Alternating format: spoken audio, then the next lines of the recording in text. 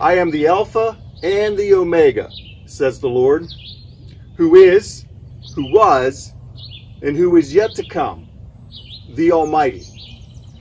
I greet you with these words of our Lord Jesus Christ, preserved for us in the book of Revelation.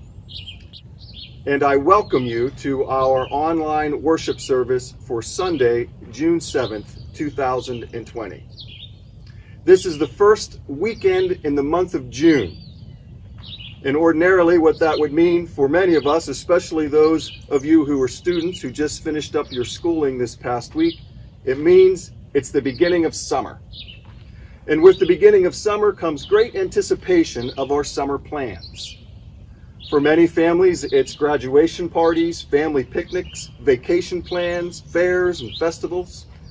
And for our church, it's Vacation Bible School.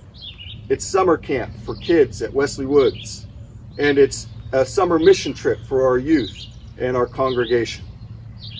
But because the coronavirus pandemic is still lingering around, many of these summer plans have been altered or just outright canceled.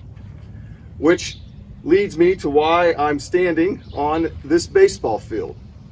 This is the baseball field that my son, who is 12 years old, would have played his 12-year-old Little League season on. And though we are still planning on having some sort of summer season with his Little League team, the All-Star Tournament for the Little League World Series has been outright canceled. And that's a real disappointment for me and for my son, as he has worked towards this year of baseball from the time he was 4 years old, playing t-ball here on these Little League fields.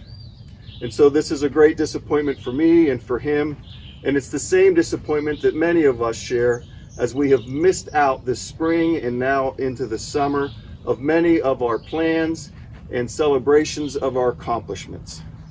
Whether you are a preschool child who's graduating preschool, or an elementary student who couldn't perform your play or your musical, and of course we would all agree that our hearts go out to all of the graduating seniors from high school from all over the country who missed out on those final months of their senior year in high school.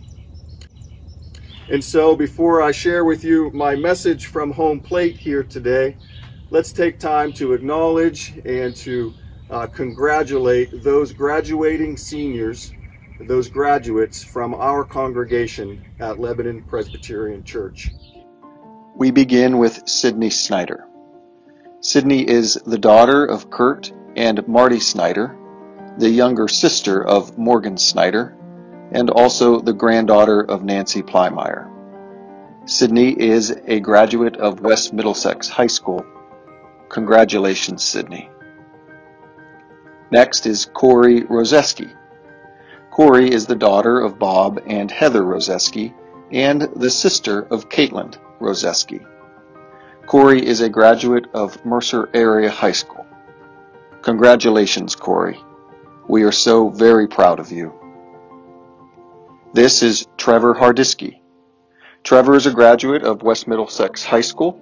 He is the son of Jason and Melissa Hardisky, the grandson of Bob and Darlene Hardisky, and the great-grandson of Edna Stimmel. Trevor, congratulations.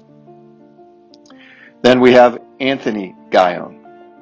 Anthony's mother is Ada Karapetsas, and his father is Tony Guyon. He is also a graduate of West Middlesex High School, and I would also mention that Anthony is the grandson of Henry and Sandy Troyer, and pictured here as a young boy with his great-grandfather, Chuck Fennell. Congratulations, Anthony. Then we have Anna Myers. Anna earlier this year graduated from Air Force Boot Camp in Lakeland, Texas, and most recently from technical training at Fort Lee, Virginia. Anna is pictured here with her two sisters, Sydney Myers and Millie Myers. She is the daughter of Doug Myers and the granddaughter of Ron and Karen Myers. Congratulations, Anna, on all of your accomplishments, and thank you for your service to our country. And finally, we have Kristen Hunt. Kristen Hunt is the daughter of Daryl and Sharon Hunt, and she recently graduated from Marine Boot Camp in Paris Island and is now off to Missouri to be stationed. Congratulations, Kristen, on all of your accomplishments, and again, thank you for your service to our country.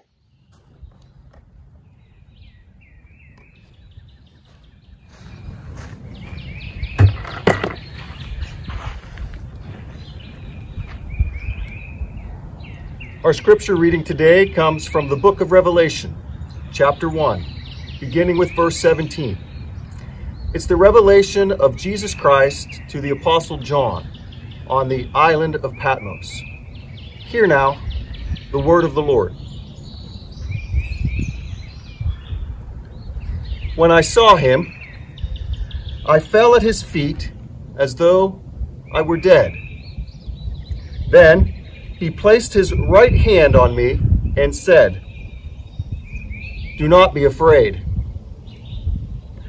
I am the first and the last. I am the living one. I was dead, and behold, I am alive, both now and forever." This is the word of the Lord. Thanks be to God.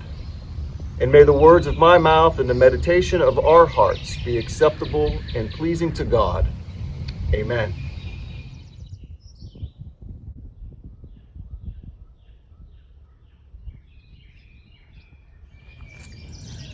I love the game of baseball. From the time I was a young boy playing t-ball, little league, pony league, even into high school, I loved playing the game of baseball. From the early 90s, growing up as a Pittsburgh Pirates fan, I love watching the game of baseball. And yes, in 2013, after 20 seasons of losing records, when the Pirates had a winning record and then went on into the playoffs to win the wild card game, and then into a 5-game series with the St. Louis Cardinals, and then lost, I wept because I loved the game of baseball. And now, as a dad of a 12-year-old son who also loves the game and who I've had the privilege of coaching his teams for the last 10 years, I love to coach the game of baseball. Baseball has provided for me great memories over the years, and I look forward to many more memories to come as I continue to love and follow this great American pastime, the game of baseball. Now, one of the things that I love about the game of baseball is that I believe it's one of the only professional sports, maybe one of the only sports, where the game begins and ends at the same location. And that location in the game of baseball is home plate. I guess you can say for the game of baseball, home plate is the first and the last. Let me explain. You see, home plate is the center of the game of baseball. Yeah, it's not at the center of the field, but it's where everything happens. It's the focus of the game of baseball. Every play, every pitch, every swing happens and begins here at home plate. The first batter of the inning, the leadoff guy, comes and takes a stance here in the batter's box in front of home plate. The batter awaits a pitch and hopes to get a hit so that the batter can make his way around the bases with the end goal of coming back to home plate to step on home plate and to score a run. And of course, the team that does this the most throughout the course of 9 innings begins and makes their way ending at home plate the most, they win the game. Home plate is the first and the last goal of the game of baseball. Now, the thing that I find interesting about this idea that home plate is the first and last in the game of baseball is that the same is true in our Christian faith. Let me explain. In the scripture passage that I read to you today, Jesus declares to the disciple John, the apostle John, that he, Jesus, is the first and the last. You see, these were words of comfort and consolation to John. John had been exiled by the Roman government to this island of Patmos, stranded, a castaway. And it's here that he receives this revelation of Jesus Christ. And as he sees Jesus in his fullness and in his glory and splendor all around him, John feels as if he's dead, that he's lifeless. And so Jesus speaks words to him to comfort him and to revive him. And he says to him, John, do not be afraid. I am the first and the last. And this is comforting to John, because John then would know immediately that, yes, this is the Jesus who I first knew back when he was a disciple, a young man, following Jesus through Jerusalem, learning from him, learning about the kingdom of God, and then finally following him to the cross where he dies an agonizing death, where then Jesus is resurrected from the grave and appears to him in resurrected form and gives him purpose and meaning in life, that he lived his entire life establishing the church and glorifying Jesus, writing the Gospels and letters, and being an encouragement to all who would come to faith, just as he did in Jesus Christ. What Jesus is saying is, John, I am that first guy that you knew. I am the author. I am the beginning of your faith. And then Jesus says to comfort him, and now I am alive forever and ever. I am the last of your faith. And what Jesus says here to John, and the reason that it's comforting, is because now John realizes that this same Jesus wasn't only the first author of his faith, but Jesus is the goal and the end game of his faith. And that this revives John and gives him life and revelation of life while he continues his life on the island of Patmos until he would leave this earth and be in the glory of Jesus forever. And so just as in the game of baseball, where home plate is not only the first place that each batter begins and seeks to make his way around the bases to return to home plate, the end game, the goal of the game, so Jesus is to us. Jesus is where our faith begins. Jesus is the one whom we seek to glorify as we round the bases of our life in however many innings or 9 innings of life is for us. So that the goal, the end game of our faith in Jesus is to return home to him, to experience him in all of his splendor and his glory, and to live with Jesus extra innings. And so my hope and word of encouragement to you today is that whatever obstacles you are experiencing in this world, whatever disappointments you've had this summer, or whatever struggles this pandemic has caused you, to be encouraged and comforted by the words of Jesus, that he is the first and the last of our Christian faith. May God bless you and keep you. May he make his face to shine upon you.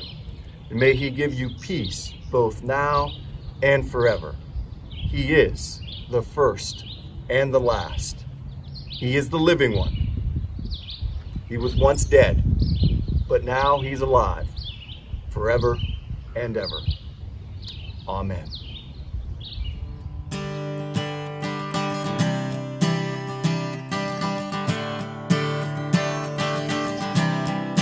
Your love is amazing, steady and unchanging. Your love is a mountain firm beneath my feet. Your love is a mystery, how you gently lift me when I am surrounded. Your love carries me. Hallelujah, hallelujah, hallelujah. Your love makes me sing. Hallelujah, hallelujah, hallelujah. Your love makes me sing. Your love is surprising, and I can feel it rising. All the joy that's growing deep inside of me. And every time I see you, all your goodness shines through, and I can feel this God song rising up in me. Hallelujah, hallelujah, hallelujah. Your love makes me sing. Hallelujah, hallelujah, hallelujah. Your love makes me sing. Hallelujah, hallelujah, hallelujah. Your love makes me sing.